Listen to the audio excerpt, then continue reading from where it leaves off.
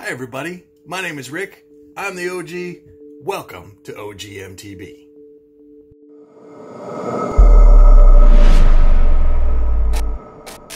Thanks for joining me today. Today's video is going to be a little bit different. If you've seen any of my videos in the past, you might know I do this kind of flyby, this little intro into my videos, let people know where I'm at, kind of like this one. Most of the challenging sections of this ride come along the Butcher Ranch Trail. There you'll find the infamous waterfall and the canyon features. At the top, you'll begin with either the Sunrise or the Pack Saddle Loop Trail. Both are awesome warm-up trails to get you started. And it all begins at Packer Saddle, just beneath the stunning Sierra Buttes. And so, I'm not the biggest channel in the world, and so I don't get that many comments, but a few comments that I have gotten are questions about how I do that little flyby intro.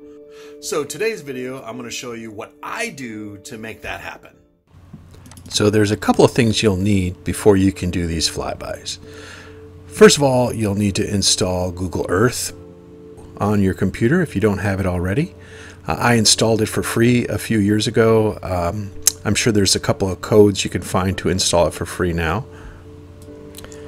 The second thing you'll need to do is find a way to get your trail information uploaded into Google Earth. And there's a few ways you can do that. The first way to do that would be to directly upload data from your own GPS into Google Earth. Make sure your GPS is attached to your computer. Then go to the upper left-hand portion of the screen, click Tools, click GPS, and it will walk you through all of the processes needed to upload your files to Google Earth. So the second way you can get the trail data into Google Earth is by uploading it from a secondary source, such as Trailforks. Once you've logged into Trailforks, you can move over to the search menu and type in the name of the trail that you're looking for. Once the trail page opens, scroll all the way down, and on the bottom right hand side, you'll see a tab that says Download.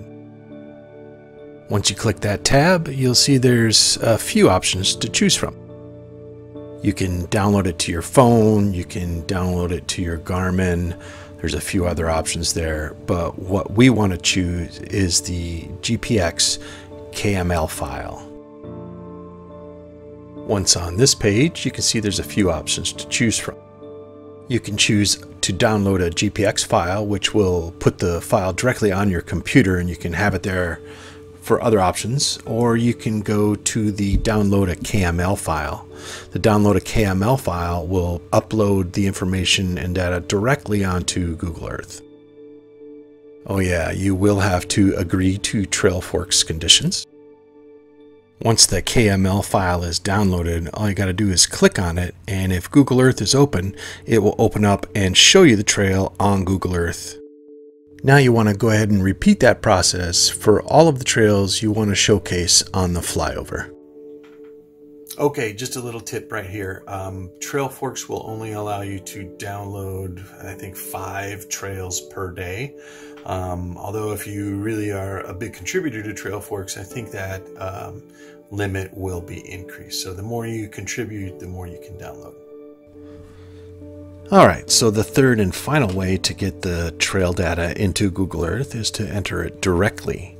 And to do that, basically, we're going to zoom into a well-known riding location here in Spokane, known as Beacon Hill. Alright, so we'll zoom into the top of Beacon Hill right here. And when you zoom in far enough, you can see the trails literally on Google Earth.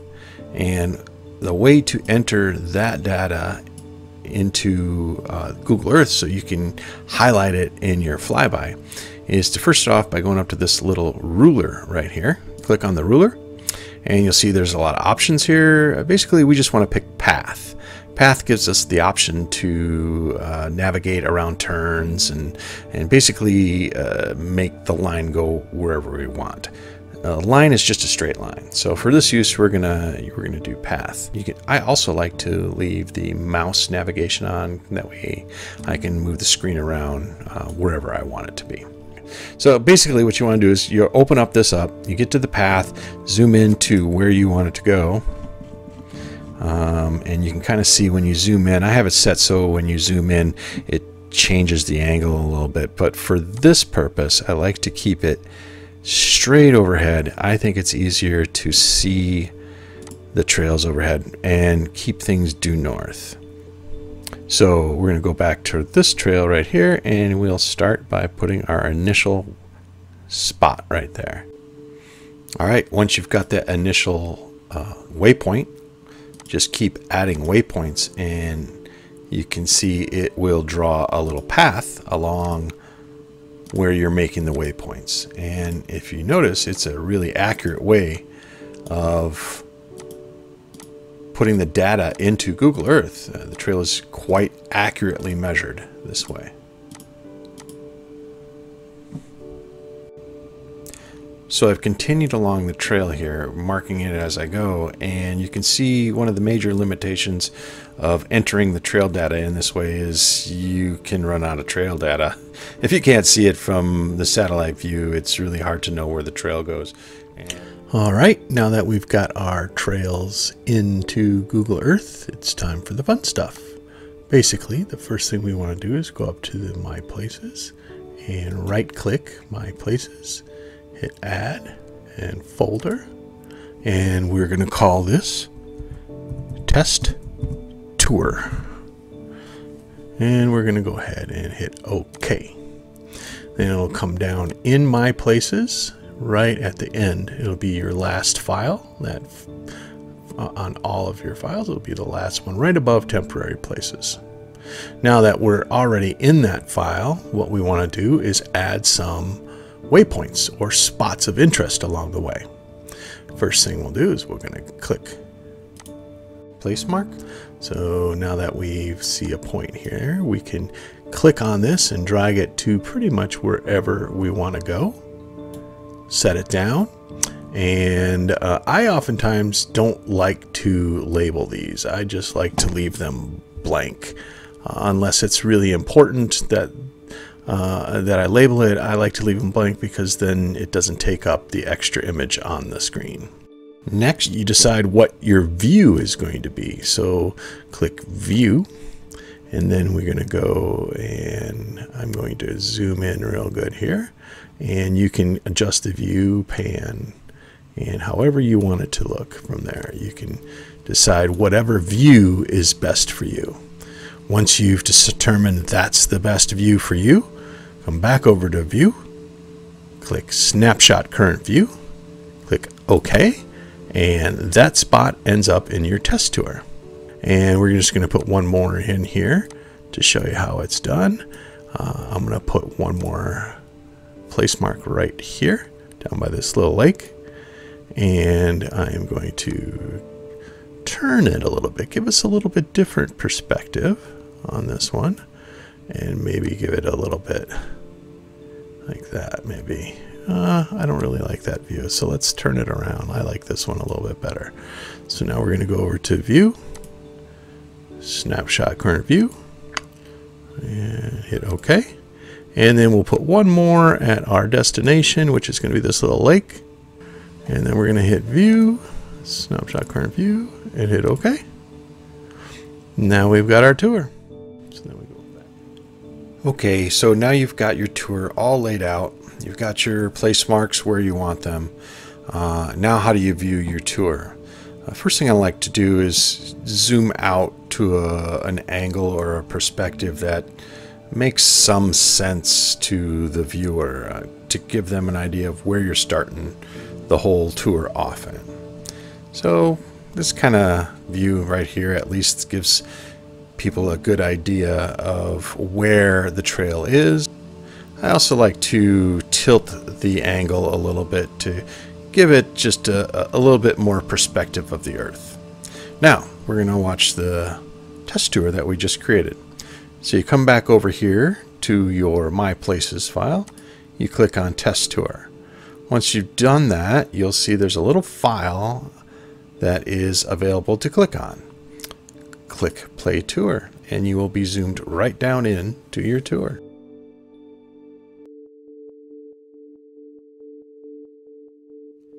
You can control the speed of the tour with the action buttons in the lower left of the screen.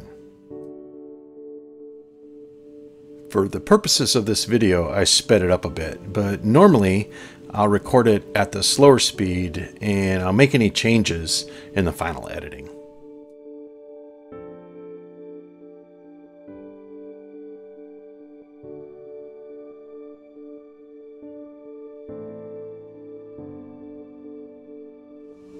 This tip is pretty important. If you want to give depth to your tour, you want to make sure that you have the terrain feature activated in the database on the left-hand side of the screen.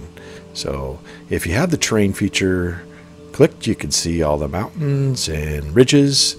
If you unclick the terrain feature, not a whole lot there to see. So very important to keep that terrain feature clicked.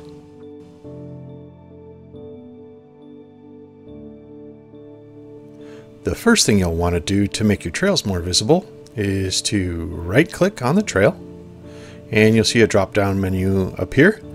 Go down to Properties, and then you'll see some more options. Click Style and Color.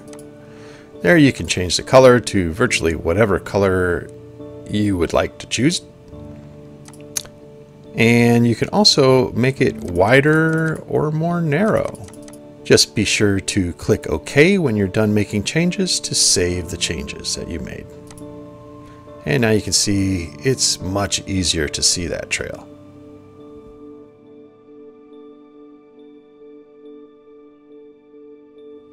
Changing placemark icons is actually pretty simple. You just right-click on the placemark, scroll down to Properties, and then on the right-hand side here, you'll see there is a button for icons. Click that, and there is a whole bunch of different icons that are preset that you can choose from. If you want to add your own, click down here in the bottom left, Add Custom Icon. It'll ask you to browse. Find the icon you want to upload. I'm going to upload this little outhouse right there. And we're going to say OK. And there it is. Now I can choose it. And there we go. Make sure you hit OK. And you got yourself a little outhouse.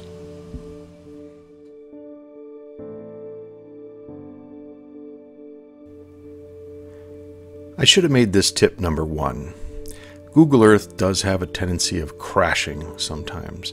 So I like to make sure I am repeatedly saving.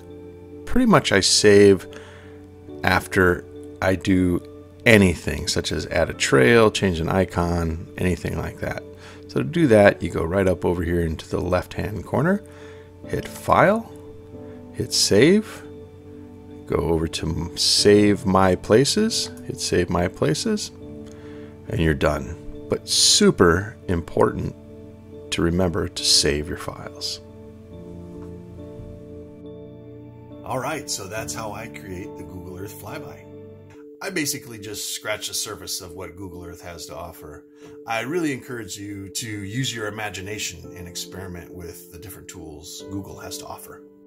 If you figured out any other cool ways to use Google Earth, let me know in the comments below. Also, if this video helped you create a Google Earth flyby, let me know. I'd love to check it out. So, thanks for watching. Don't forget to give it a thumbs up. And if you haven't subscribed already, what the heck are you waiting for? And never forget to look behind you, because there might be an old guy coming in hot.